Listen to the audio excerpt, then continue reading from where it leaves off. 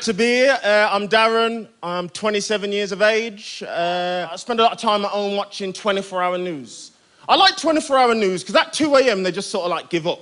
It's obese kids or ISIS. That's so much ISIS on late night news. Like ISIS, IS, ISIS, IS, ISIS, ISIS, ISIS, ISIS. They say it so often. The other day, a news reporter said the words Al-Qaeda. And I hadn't heard it in so long, I reacted the same way I do when I see a payphone. I was like, oh, they're still around? Hey! Good to see you, fellas. The reason I mention it is, right, my favourite story of last year, right? The CIA, they released what they found in Bin Laden's cave. What they found was Al-Qaeda application forms. Yeah.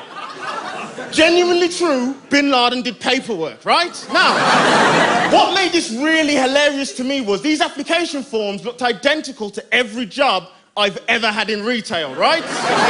They wanted to know previous employment, what your parents do, hobbies and interests, music tastes, right? Only at the bottom were you reminded that this is something sinister, right? They asked you this one question right at the bottom, and it went, are you planning on executing a suicide mission? Yeah, serious.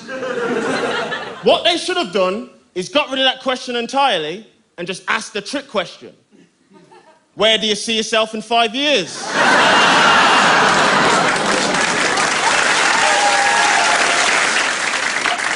Thanks for laughing at that. It's awkward, isn't it?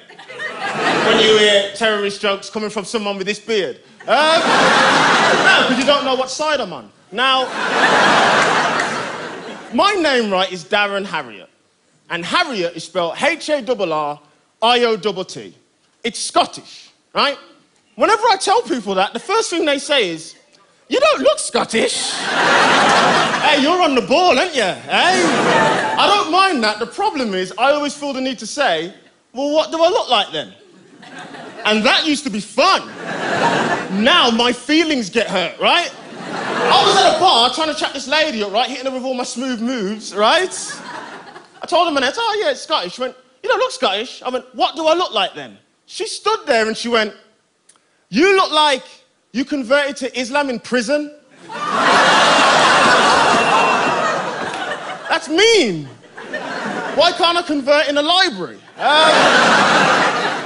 I'm a big rap music fan, right? I love rap music. I'll tell you the weirdest time in rap music ever, right? It was during the first Barack Obama presidential campaign, because all my, like, favourite gangster rappers, you know, guys who rap about hardcore stuff, they were so excited about possibly having the first black president. What they were all doing in their songs was they would rap, stop, urge you to vote, and then just continue rapping.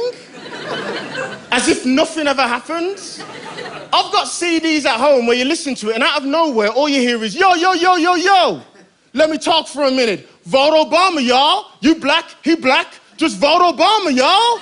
Think of your kids. Think of your kids' kids. Everybody, it's a beautiful thing. Let's make history. Just vote Obama. Smack bitches with my dick. Smack bitches with my dick.